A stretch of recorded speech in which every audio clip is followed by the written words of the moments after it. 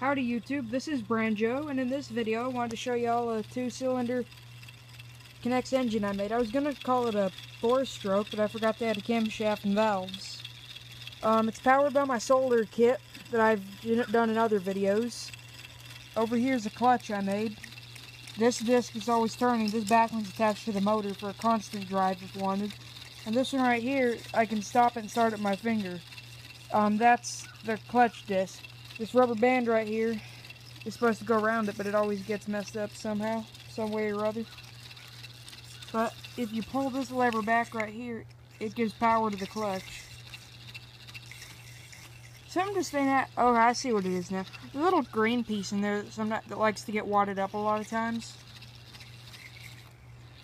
And the sun's starting to go behind a cloud, so I got that going for me.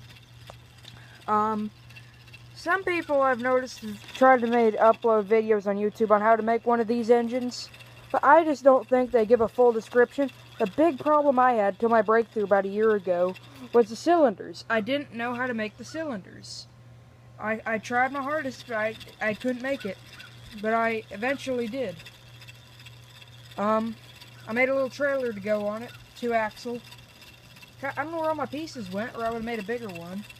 I plan on in the future, the next couple months or weeks, whenever I get time, making a how-to video on one of these engines so you can build one just like this.